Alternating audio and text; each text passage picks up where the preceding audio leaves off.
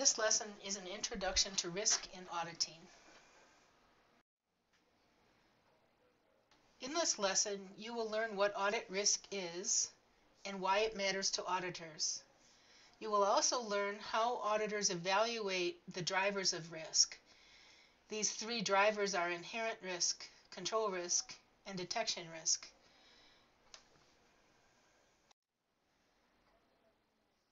So let's start with what risk is in an audit. Audit risk, is the chance the auditors issue the wrong opinion at the end of the audit.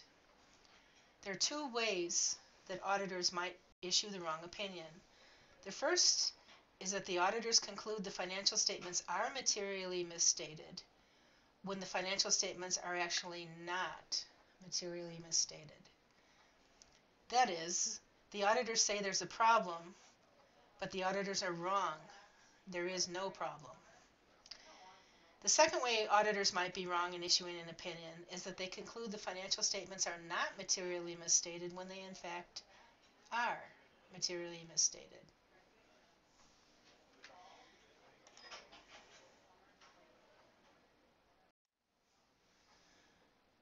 So why does risk matter? Well, it should seem intuitive to you that it's a problem for auditors to issue the wrong audit opinion.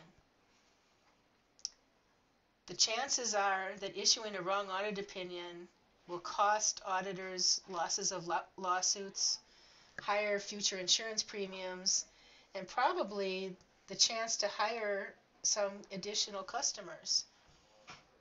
So there are reputational effects from issuing the wrong audit opinion. You should also understand that auditors choose the level of risk they accept. The more risk you accept, the more chance you're willing to take that you get the wrong opinion, the fewer audit procedures you need to perform. So at the limit, if you want to be 100% accurate in your answer at the end of the audit, every single transaction of the client for the year has to be audited, and it has to be audited correctly. And this, of course, is impossible. Auditors always accept somewhere between 0.5% and 1% risk of getting the wrong answer. They might sometimes go up to 5% chance of getting the wrong answer.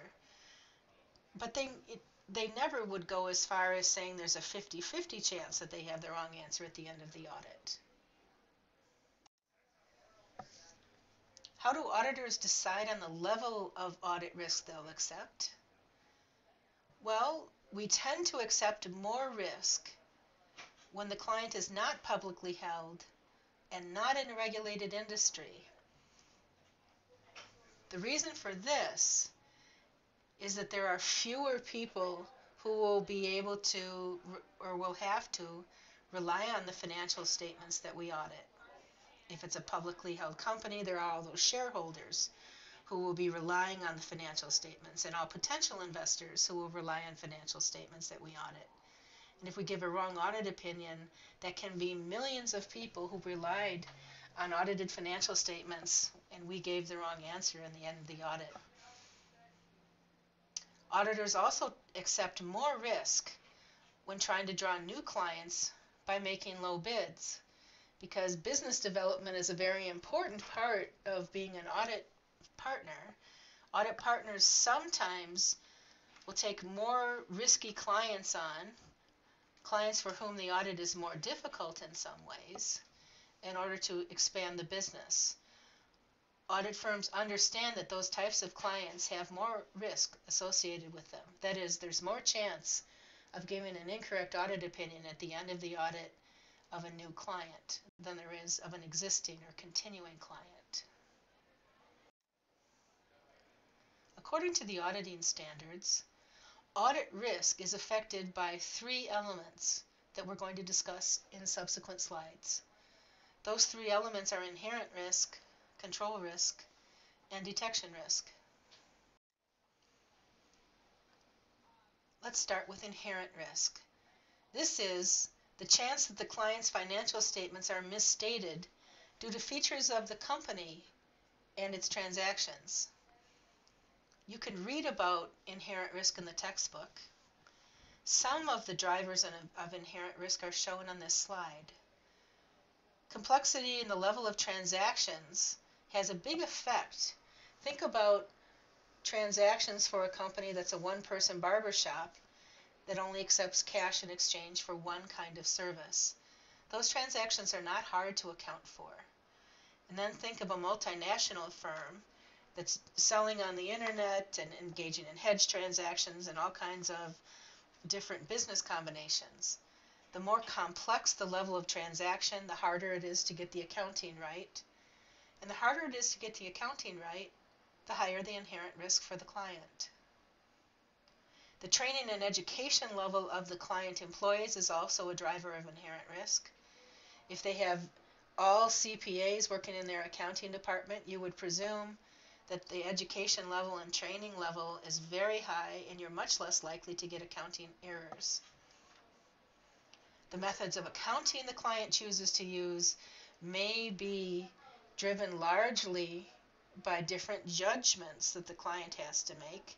The more judgments, the more chance there is that the client can make errors. And finally, compensation schemes linked to financial outcomes are thought to drive inherent risk, because these kinds of schemes, salary and bonuses driven by financial statement outcomes, give people an incentive to misstate their financial statements. So let's move on to control risk. Control risk is the chance the client's internal control system fails to prevent or detect financial statement misstatements. So inherent risk varies from high to low. If there's low inherent risk, the client doesn't have very complicated transactions and has lots of good accountants working for it and probably does not generate very many financial statement errors. The control risk for that client then is the company's response to how many errors it thinks it has. Does it put a good system in place, strong system in place?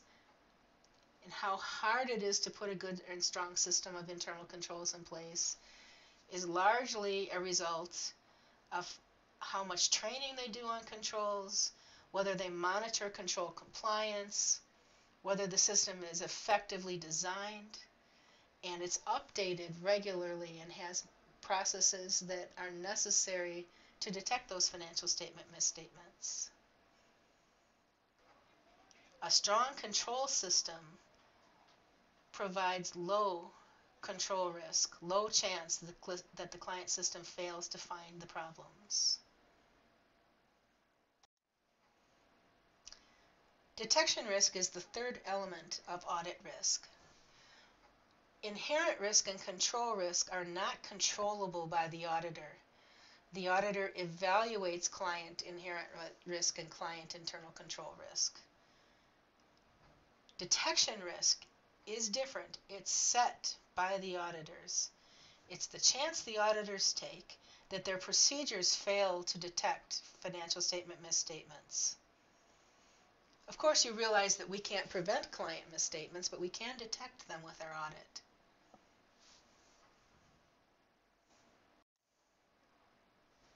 So how do the elements of the risk model relate to each other? Well, detection risk rises. The chance we're willing to take that our audit does not find problems goes up when inherent risk falls. That is, we don't think there are very many errors to find, and vice versa. Detection risk rises, that is, the chance we're willing to take that our audit does not find problems rises if the client's control risk falls, that is, the client has better controls. We do fewer audit procedures when we think the control system is finding the problems, and we do fewer.